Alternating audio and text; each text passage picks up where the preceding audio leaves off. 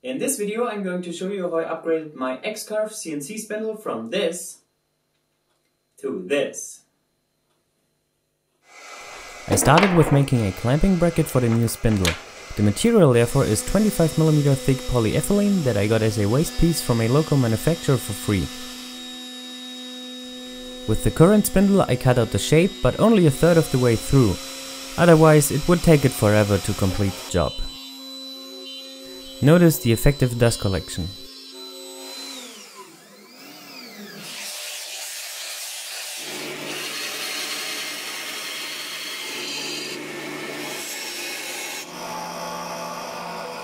After cutting the piece free, I completed the shape with a flush trim router bit.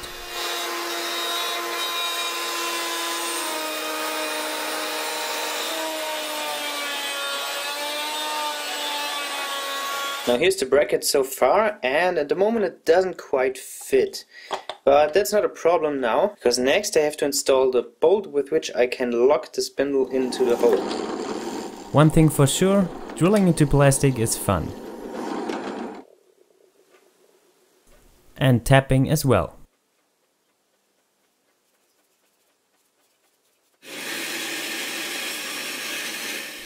After cutting the slot, I removed the threads from one side by drilling a larger hole.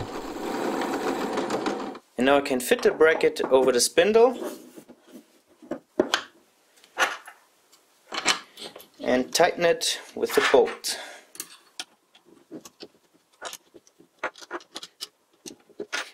And that will never come loose.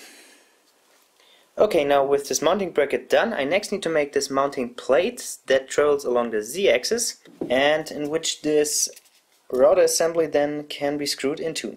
The material I want to use for this is this aluminum plate. Problem with this is it's not perfectly flat, so I have to try to bend it flat again first.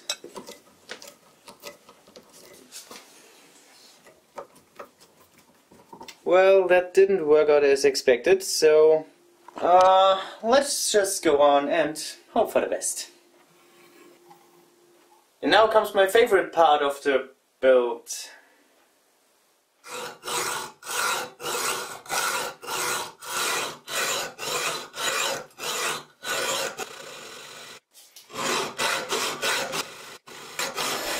Once the fun with the hexer was over, I sanded the edges smooth and parallel.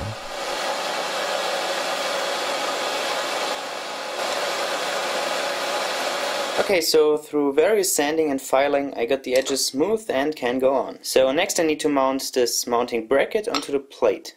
Therefore I'm using two M8 bolts that will screw in like so.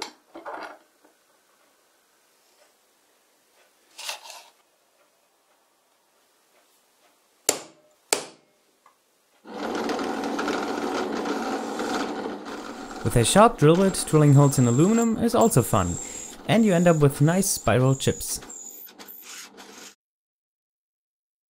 Okay, both holes are drilled and countersunk. Next I need to make the holes with threads into the plastic. I made sure everything lines up and then used the same drill bit to locate the holes.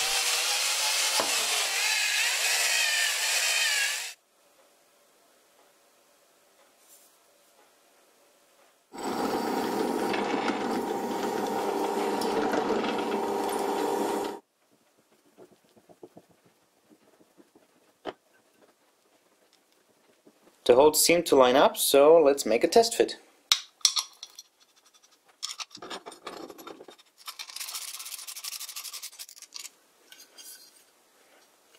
This connection now seems to be really strong, and it better should, because it has to support this heavy motor.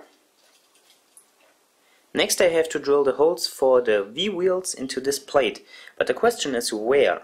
So to figure this out I slide this block of wood under this chuck and set the other piece with the chuck on the same block so that they are the same height. And now I can clearly see where the holes need to go. And it seems like that this edge of the old mounting plate lines up perfectly with the surface of the new mounting bracket. So this should make it really easy to transfer the holes. But first I need to get access to these holes, and therefore I need to take the Z-axis apart. Okay, so here's the old piece with the holes. and I can just butt it up against my new bracket and transfer the holes into my new plate. Unfortunately, I can't reach all the holes with the drill bit, for example this or this. So for those, I'm just gonna mark on the side where they are supposed to go.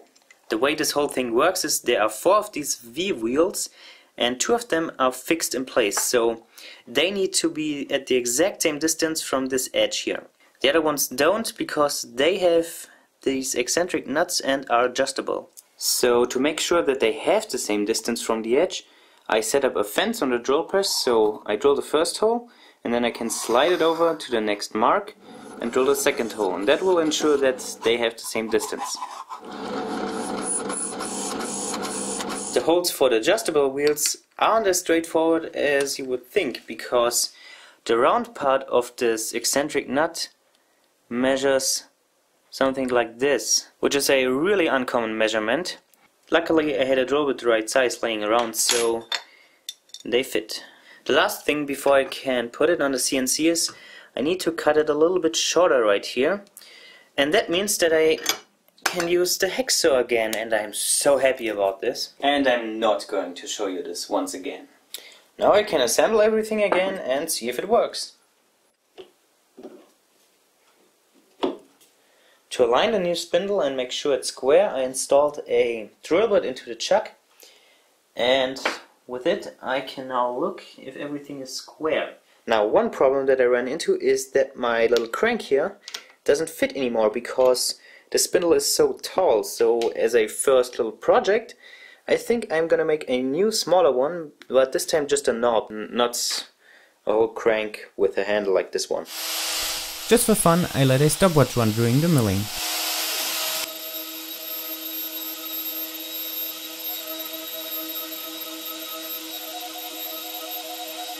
And it took it about just under 6 minutes. I think it could go a lot faster, but I first have to get used to this new spindle.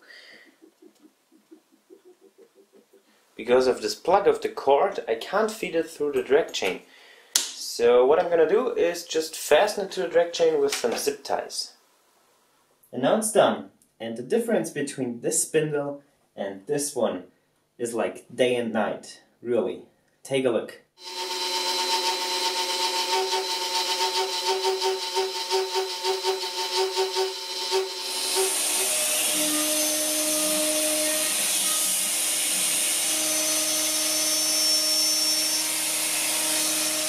And the reason why this is so much better than this one are pretty simple. So have a look at the shaft of this one. This is a tiny shaft, like 5 or 6 millimeters. So also a tiny bearing. And then the distance from here to the chuck is like way too much for this. This one has a 19 millimeter shaft and dual bearings here. And the distance from the chuck to the bearings is not very much in comparison to this one. It's also much more powerful and can run at slow RPM down to 5000 RPM. It has a nice spindle lock feature, and yeah, I guess that's it. But, well, this was made for CNC use. It's actually also used for metal cutting. So for wood, this is definitely up to the task. But Inventables, the manufacturer of this machine, also noticed that this is a piece of crap and don't sell it with it anymore. And instead with a small trim router, which is a much better choice. The only problem with this spindle now is that it could make much deeper cuts than this one, but the rest of the construction is not really up to that task right now. But I also intended to fix that issue pretty soon.